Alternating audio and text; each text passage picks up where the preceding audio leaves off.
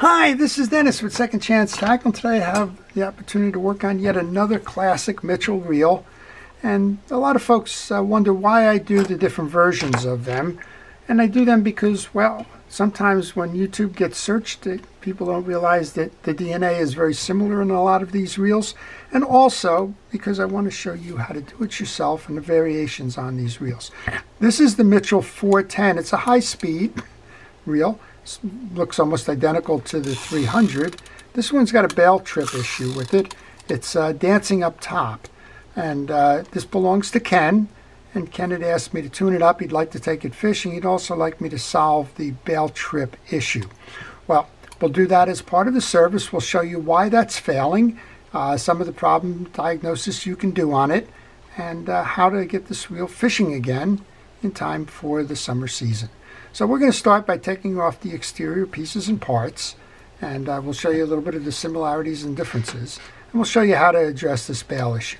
And maybe we can start right there. So if your bail is firing but not completing the turn, that usually means that the spring inside of the bail is working fine. So you can leave that spring in place until you do a couple of other tests. And once you complete those other tests, well, it may tell you that you have a weak spring. Well, we're going to start by taking off the screw on this side, and we're going to test it further. And while I do that, I want to encourage you to subscribe to my channel if you like the art of fishing reel repair, if you like to learn how fishing reels are made, if you like to understand the differences between some of the more modern reels and the vintage reels. Well, I work on them all. The channel is really to show you how to do it yourself and to increase your understanding of fishing reels in general.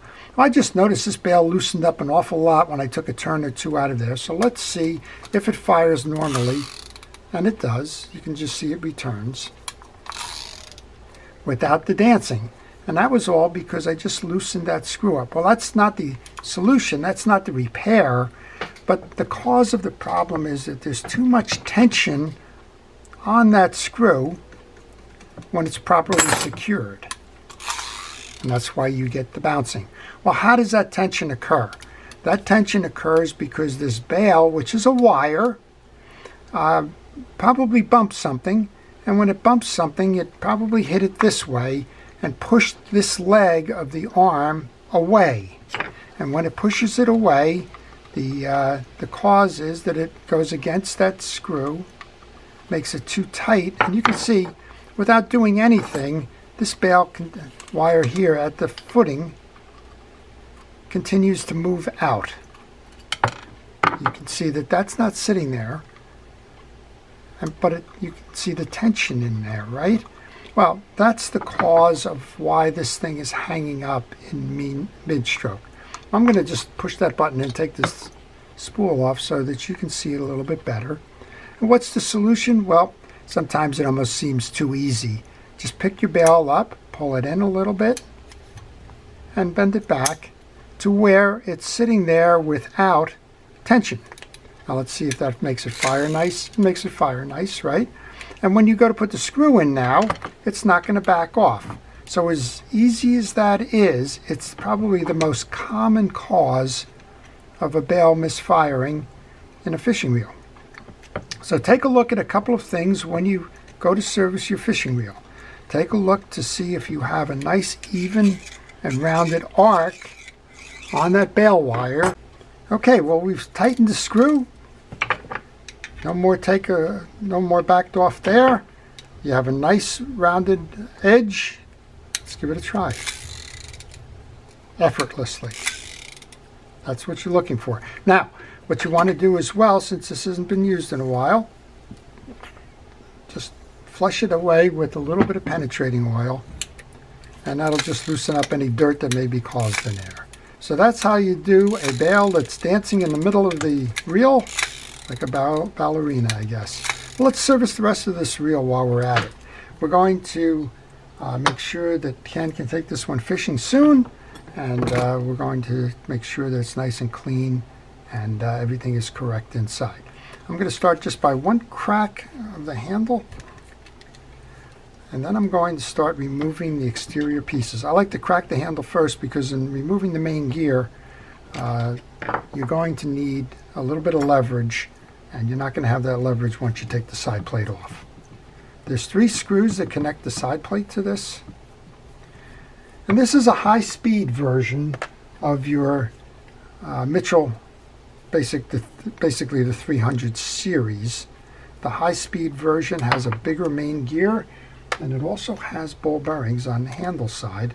So you need to be aware of that. It's got a roller bearing, and when you go to take that apart, you need to be aware that it's there, and you want to treat that one carefully. All right, here's the 3 screws that come out now to remove the side plate. This one has got a dog that's going to have a spring that sets against here. We'll show you how to set that. Otherwise, this reel seems to be in very nice condition. Just a much bigger main gear, and we'll be able to work with that. Here's your anti-reverse torque spring that just came off. We'll show you how to service the side plates and the reel itself.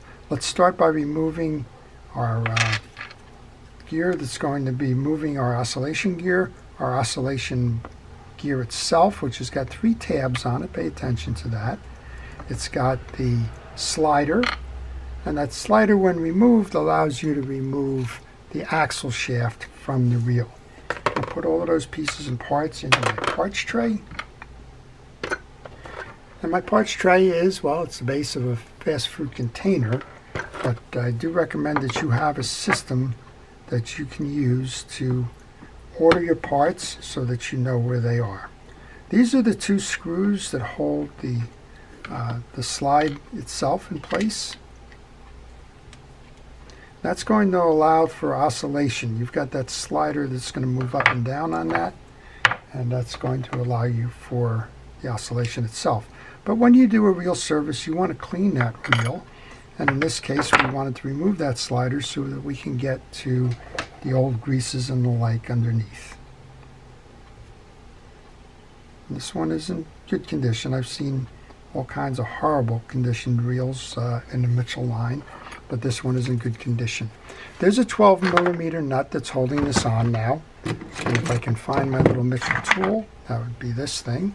It's a deep socket for a 12mm nut. If you don't have that tool, don't rush out and buy it. They're hard to find to begin with, but you don't need to buy it. Just use a deep socket 12mm wrench.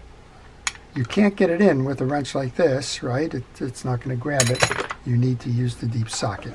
With that nut removed, now you're going to be able to remove the whole rotor assembly so that we can clean the case, and then we'll come back and service the rotor. I like to use cotton swabs. In this case, I guess I can say Q-tip because it actually is a Q-tip. And you want to make sure you get all the dirt out of there. There is a copper washer on the bottom of that shaft. Don't lose it. If you have trouble, if you have sticky grease in there, use a squirt of penetrating oil. That'll help clean up that debris. And when you do this, make sure you get the debris out of that little oil case there. A lot of folks ask me what that little screw is on the bottom. You can remove the screw, and a squirt of oil will work its way up and down the channel there to keep the axle shaft moving nice and easily. Let's just do a little bit of a mop up here with the paper towel. So what we've seen so far in difference and similarities, the case is similar, the design is identical in terms of the engineering behind it. The difference here is that you have bigger gears, and you'll have a roller bearing on the other case. Okay, with that done now, it doesn't hurt to take some of the parts that are laying around on your bench and put them back into position. So I'm just going to take the slide and do that.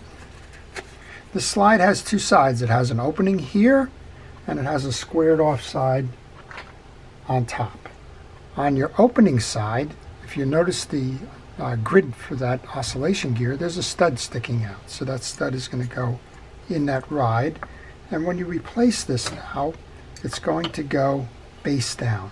Before I do that, I want to just take a little bit of fishing reel grease.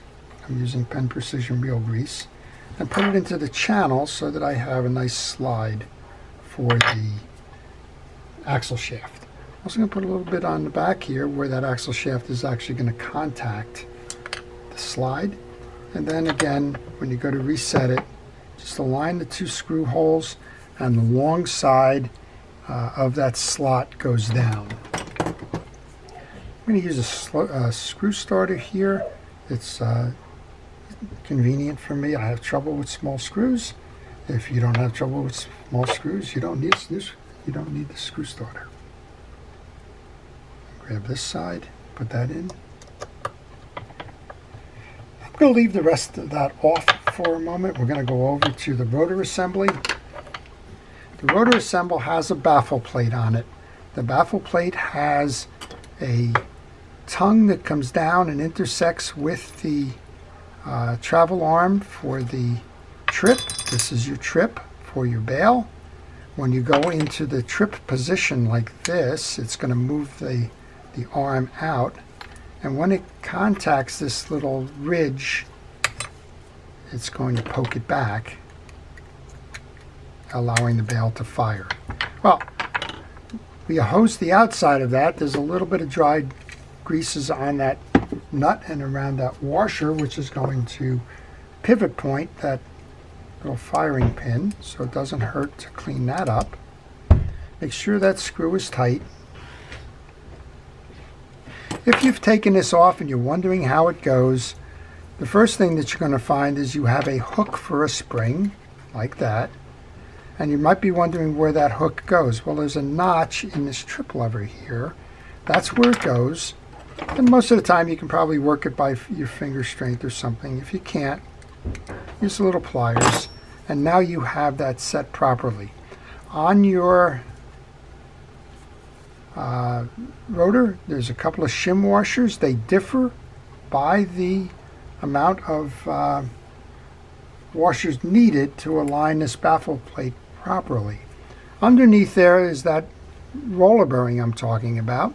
You have a roller bearing on the inside of the shaft. On the 300 you do not have that.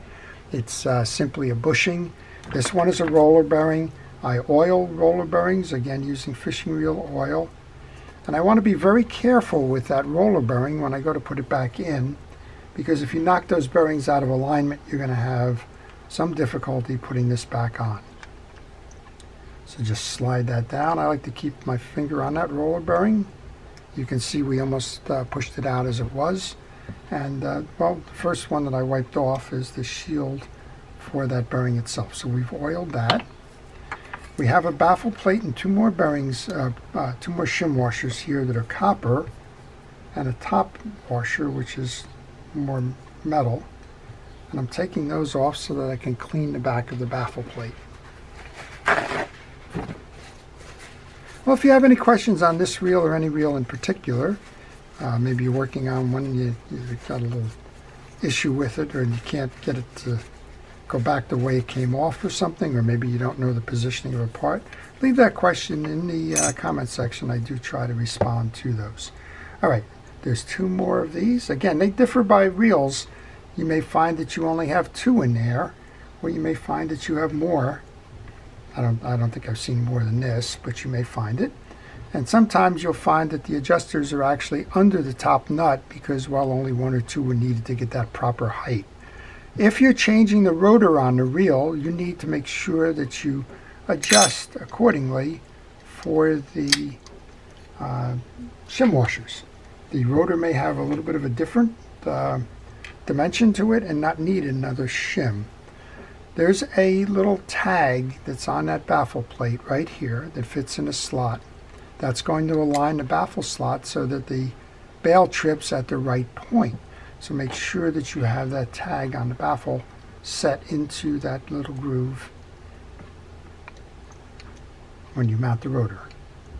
Now I'm going to just set the rotor nut in, and we'll use that adjuster, little Mitchell tool, to set that right. When you're ready, give it a spin, Make sure that it spins nicely. I'm going to clean the inside of the bowl of this. There's a little bit of dust and dirt and the like in there. If you want to try, you can fire your bale right now. And that's doing everything it should do very nicely.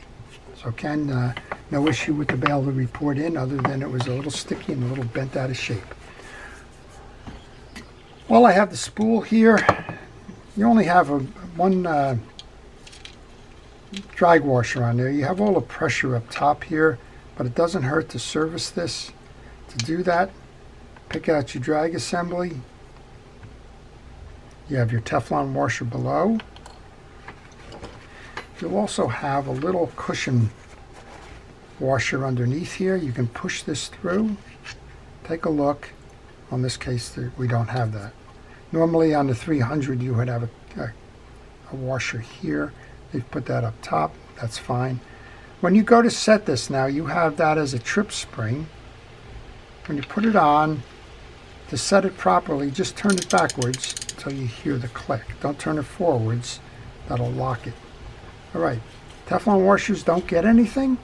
They simply are self-lubricating. When you go to put this on, there's one flat side. So center that. Push that down. And I think right now what I'll do is I'll just put a little squirt of my all-purpose cleaner, my penetrating oil, and run it around the inside of the spool to get any dirt and debris off of that. Also doesn't hurt. I'm going to use a little rod and reel cleaner here on that button. I'm using Penn rod and reel cleaner. I'm also using Penn precision reel grease for this, in case you're wondering. Reel grease and oil. They're universal. You don't need Mitchell greases and Shimano greases and Okuma greases. And if you want to do that, that's fine. I'm not saying you don't. You shouldn't use it. I'm just saying you don't need to use it. Alright, well, I don't know when the last time that Ken put the line on this reel. I always recommend when you have the reel service, change the line, particularly if it's monofilament. Monofilament's relatively inexpensive, and why lose the big fish because you're fishing old line. We still got a little bit of rod and reel cleaner on there. Let's put it around, make sure that the spool is nice and clean. And well, next up we can service the side plate here. Service the gearing. And get this one back out there fishing again. Remove the handle. You have the gear that's going to drive off the main gear to drive the rotor. We have the main gear. You're going to remove that. That also has the roller bearing on it, so again, be careful with that. We're going to just put a couple of drops of oil onto there so for the pins. We're going to inspect all of the teeth to make sure that they're clean, and teeth on the inside as well. This is an aluminum gear. Once you've inspected, get a good amount of fishing reel grease into the teeth. And I don't grease those roller bearings because I think greasing a lot of times on roller bearings traps dirt and then causes them to perform poorly. While I have the rotor, I could have done this earlier. While I have the grease brush out, I'm going to put some grease into the teeth of the bottom side of the rotor. That's going to be driven by that other brass or brass-like piece there.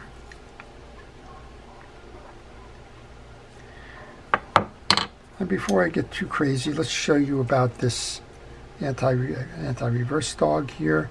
This is a white plastic piece. If yours is gray or black, don't worry it. You have a little circle here. If you've taken it out, if you took the cover off and you're wondering how in the world this goes back, there's a little circle there. And there's a spring with a hook. The spring goes to load like that. I think it's probably the only way. I guess you could put it any other way. That's incorrect. Don't put it on that way.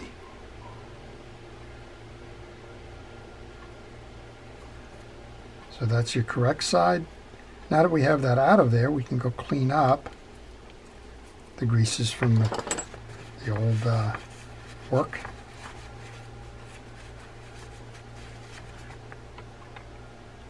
Now, there's a small brass washer that goes on that post. If you see it's missing, check the back like I just did to make sure that you have that so that it will perform properly. That's your washer. Sometimes you'll find two on there. Again, it's like the shim up top that we were looking at before. Inspect the teeth on the back end of the drive, and on the front end it's going to intersect with your pinion gear or the rotor gear. With that roller bearing oiled, it's time for reassembly. Just simply insert it. Be careful as you put it in. Again, it's a little bit trickier than the basic one that does not have that roller bearing there. I like to take the handle at this point and put that on to hold that bearing in place. Okay, let's take a look at what remains in the service, and we'll show you how to put it all back together again. Let's take the anti-reverse dog. Now I've got that spring in there. You don't need it in there right now. The dog goes on the post that's the lowest to the left.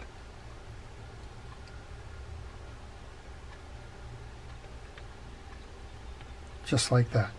The one tag is over the semicircle here. The other one is flat. And where's that spring mount? You simply push it in and it rides on the inside of the case, right along here. That's how it's properly set. Next up then, we can take the one that we just cleaned, checked, and now we'll re-grease. This is going to transition the energy from the main gear on the back here to turn the gear that's acting as a pinion gear on the rotor. I'll get a good amount of grease there. Don't forget that that little washer is there, and just mesh it in like that. The other gear that needs to be on this side is the gear that's going to drive the oscillation gear. So we have two more gears here. We have one that kind of looks like a hat, and the other one that has the three prongs. That's your oscillation gear. The one that looks like a hat is going to drive it. Again, these are very clean. If you needed to clean them, use your penetrating oil. In all cases, check the teeth to make sure that the gears are in good condition, that they're not bent, no chipped or missing teeth, and so on. You'll know that if you have a reel you're working on and it's acting erratically, chances are it's a tooth issue. Okay, always get it wrong in terms of which one is which, but it's not hard to do. Just make sure that the teeth on this gear intersect with the teeth on the main gear's smaller gear section. This is going to drive the oscillation system. Well, that's what's left here is the oscillation system. We're going to wipe down the primary axle shaft. A little bit of grease. Now remember, we put grease in here already when we service this from a slot standpoint. Go ahead and bring that in. There's only one way this can get through, and that's with the flat side coming that way. Clean your little carrier. Find the stud. The stud is going to go into the hole in the axle. Just a light amount of grease we put there. Somehow I got a little piece of tape on there. I don't want that in there. A little bit of grease onto the slide. Turn it over and make sure that you put the stud into the hole in the axle shaft. When you do, it will be laying flat in that carrier, and you can simply move it up and down to make sure you're doing what is right. I like to leave it in the down position because these three little studs here are going to drive a variation in the oscillation. This oscillation system is not simply up and down.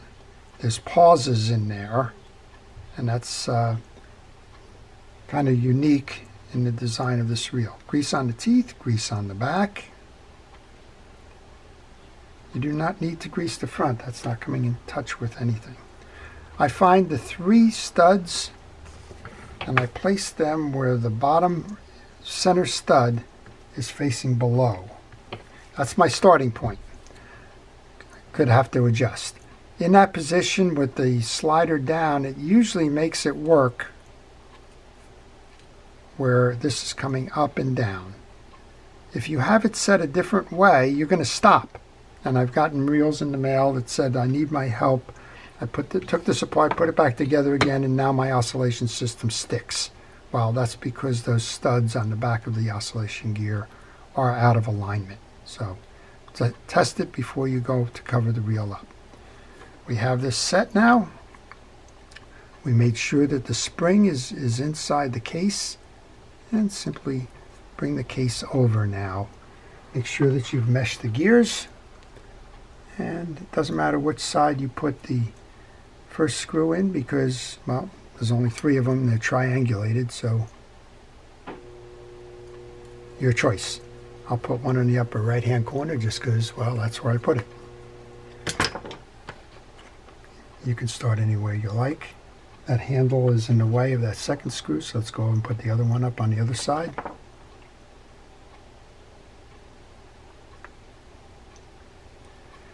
And this oscillation system, as I mentioned, is kind of unique in that it's a kind of a take on the planetary system for the 302s. They don't go straight up and down either. They kind of stutter step in between there. I'm going to move that handle off to the side so that I can put that last one in. Remember, I just put that handle on as a holder for that main gear. I didn't want that roller bearing sliding out. Now we can tighten this up. And what I'm going to do now is I'm going to take my rod and reel cleaner, a little kitchen scrubby, put a little bit on there, and just clean down the reel. There was a little bit of dirt left on the shoulder up top here. I want to make sure I get that. Clean the back of it. Clean the arms and the bowl, and then wipe it down. So that cleaner is a little bit of a degreaser in there, a little bit of a wax. Helps shine it up nicely. There's a little bit of dirt here. Let's get that out of the way as best we can. And let's put the spool back on. Give it a test. Well, this is with the anti-reverse off. It's a nice quiet reel. It's doing what it should do. Remember, it came in because of the bail. It was an issue. Bail, you don't have to slam it, right? Just a simple little turn is tripping it. It's doing everything it should. We'll go over and engage the anti-reverse. Now you'll get the click, click, click. Now this one you don't get as much hammering on because it's a plastic anti-reverse dog. Make sure it stops.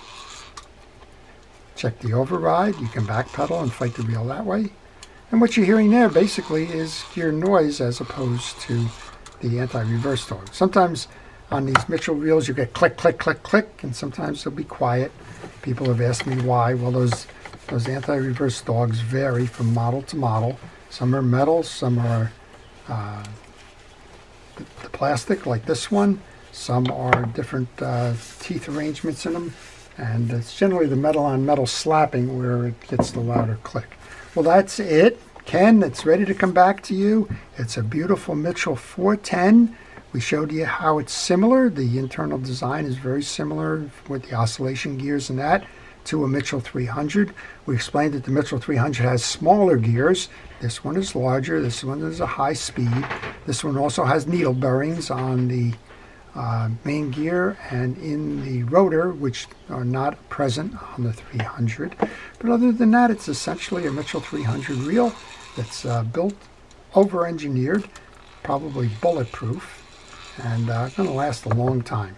So I hope you've enjoyed the video. If you did, please like it. Again, if you want to see more like this, please subscribe. And to our first responders and essential personnel, thank you for everything it is that you do to keep us safe. Your efforts are appreciated. To everyone, enjoy the art of reel repair, but more importantly, take those reels fishing. Service them and get them out there on the water and get those lines wet. It's what they were meant to do. This is Dennis with Second Chance Tackle. Thanks for watching. Have a great day.